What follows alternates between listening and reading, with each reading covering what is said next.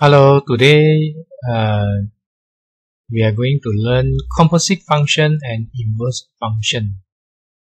Let's go through the composite function first. Composite function. If f max x to y and this is the function g max y to z, then the composite function of gf maps x to z. The composite function gf means that mapping under the function f is carried out first, then followed by the mapping under the function g. Let's see the function. This is the function of f that maps x to y, and this is the function g that maps y to z, and this is the function gf that maps x directly to z. And the gf function, the f function must be carried out first before g, meaning is mapping under the function f is carried out first, then followed by g. And this is the notes. Please note that gf, the function gf is not equal to fg.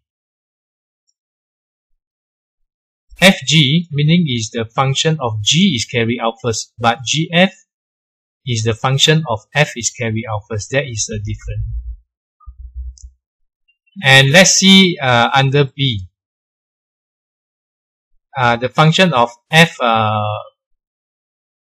square we can write as this, as you can see.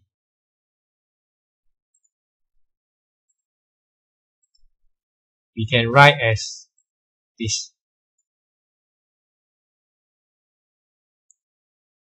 And the function f power of 3 we can write as this.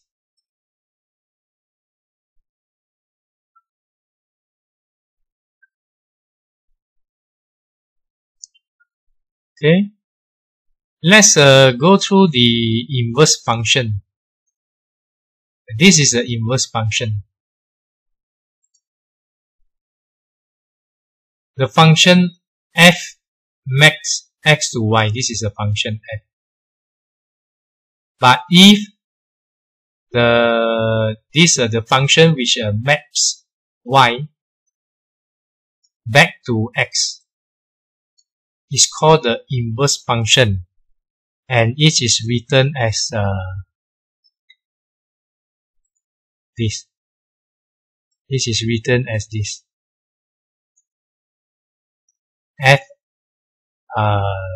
the f is a function. F is to the power of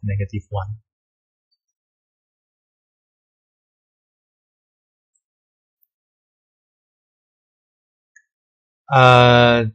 Only one-to-one function have inverse function, not more than that. Let's go through the function. Fx equal to y, and inverse function f inverse function y equal to x. And please note that f to the power of -1 is not equal to 1 over fx. Please note that this is very important.